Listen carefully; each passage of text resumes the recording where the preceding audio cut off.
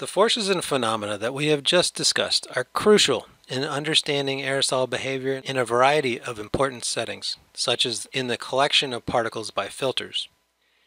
In filters, dirty air passes through a filter and comes out clean. As you may have guessed, particle size plays an important role in the collection efficiency, with some particles hitting the filter and being collected, while other particles pass through.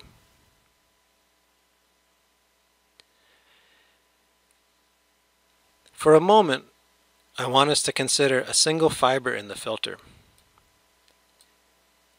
The airflow bends as it moves around the fibers, much like the airflow moving up and over a car on the highway. Large particles have a high probability of hitting the fiber because inertia causes them to deviate from the airflow streamlines. Small particles, in red, also have a high probability of hitting the fiber because of Brownian motion. However, medium-sized particles, in orange, typically around 300 nanometers in diameter, are affected minimally by diffusion or inertia and go with the flow, following the streamlines to the other side of the filter. The combined effect of diffusion and impaction results in a collection efficiency curve that is typical of filters and other devices, as we'll see. Here I show particle collection efficiency by size for two different kinds of filters.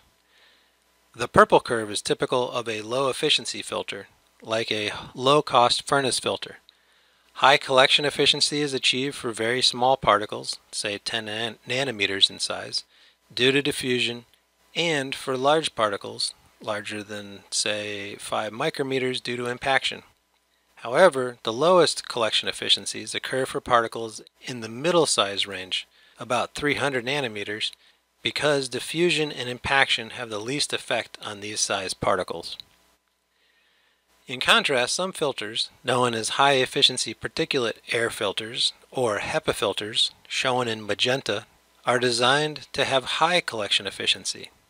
Even for these filters, however, the lowest collection efficiency occurs for particles with a diameter of 300 nanometers, a size associated with low diffusion and inertial forces. With good design, collection efficiency of a HEPA filter is typically 99% or greater, even for particles of this size. Electret filters leverage electrical forces to improve the collection efficiency of filters. In this collection efficiency curve, a filter with uncharged fibers has a collection efficiency curve resembling a poor home filter furnace, regardless of whether the particles are charged or not. If instead the fibers of the filter are charged, then performance is dramatically improved for both charged and uncharged particles. These type of filters are sold commercially under the brand name of Filtret by 3M and also used in respirators. The same forces and phenomena dictate if a particle will transport through a tube. Big particles settle due to gravity. Small particles will diffuse due to Brownian motion, and medium-sized particles will tend to go with the flow and pass through the tube. Passing through a tube is critical in applications like particle sampling or in local exhaust ventilation ducts to avoid clogging. Transport through something is characterized by penetration, which is 1 minus the collection efficiency. So in this plot, a penetration of 100% means that all of the particles pass through or penetrate the tube.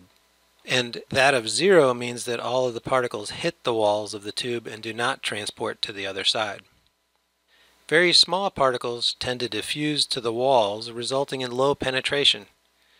Medium-sized particles, in contrast, like the orange particle, go with the flow and have a high penetration efficiency. Big particles settle due to gravity and wind up on the bottom walls of the tube and have low penetration again. We can now understand particle deposition in the respiratory tract, which can be thought of as a series of simple tubes. Airflow in the upper airways is fast-moving, with few large tubes, whereas it is very slow in the lower respiratory tract before terminating in the alveolar region. Big particles tend to impact where velocities are fast and the air curves, like in your nose, or settle due to gravity where air slows down. Medium-sized particles go with the flow, often being breathed in and breathed out. Small particles tend to hit the walls where dimensions are small and velocities are low because of Brownian motion. The net result is that the fraction of particles that deposit in the human respiratory system looks like a bad filter. So here we show a respiratory deposition fraction, the fraction of particles that wind up depositing in the respiratory tract. Here, a deposition fraction of 1 means that all particles deposit, whereas a deposition fraction of 0 means that no particles deposit. Only about 15% of 300 nanometer sized particles deposit, highlighted with a red arrow, because neither diffusion nor inertia do much to move this particle size away from airflow streamlines. Thus, a particle of this size, if inhaled, is breathed back out 85% of the time. In contrast, nanoparticles deposit with higher efficiency due to diffusion. For particles larger than 300 nanometers, inertia causes deposition to increase until about 5 micrometers. Deposition then becomes progressively lower because larger particles have sufficiently high gravity settling velocities to make them difficult to aspirate into the respiratory system, so they aren't even available to be deposited inside the respiratory system.